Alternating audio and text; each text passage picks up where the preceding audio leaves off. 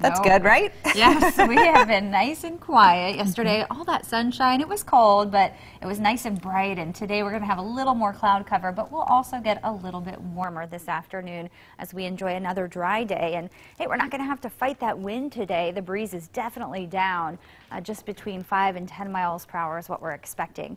We are cold, it's 28, but some clouds around have held temperatures up overnight, so we could be a little bit colder.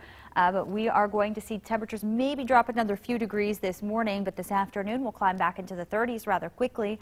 33 at noon and then upper 30s between 3 and 5 o'clock with a little more sun late in the day. Dry today, then we'll just get into some slight chances for showers for the next 3 days. No big chance showing up. The biggest chance would be Friday night into Saturday, but the daylight hours through the work week look to be fairly quiet.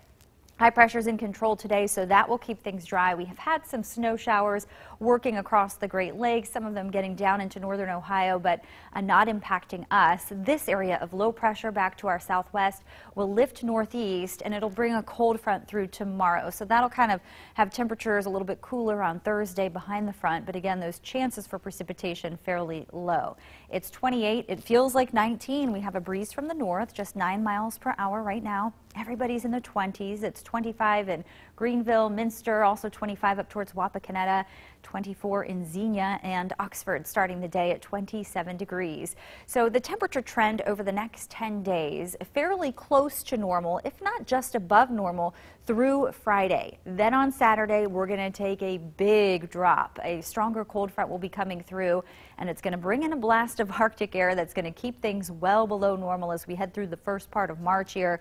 Notice those temperatures Sunday through the end of next week are going to only be in the 20s. So yeah, we're still going to be feeling quite winter-like. Here's a look at future track today, starting us off with a little bit of scattered cloudiness through lunchtime, a little more sunshine for the afternoon hours, and then we'll be partly cloudy and dry overnight. So tomorrow's commute in the morning, we're looking dry. We'll have a little sun initially, and then with that front moving in, clouds increase. We'll just have the slightest chance of a passing shower, but notice most of us are dry. It looks like it would mainly be an isolated case on Wednesday and warm enough tomorrow for rain. Today we're up to 38, kind of chilly, not as breezy though. We'll have clouds mixed with a little sun. Overnight down to 26, partly cloudy, cold. And tomorrow, 45, so even warmer, will become mostly cloudy and we'll just have about a 20% chance of a spotty shower.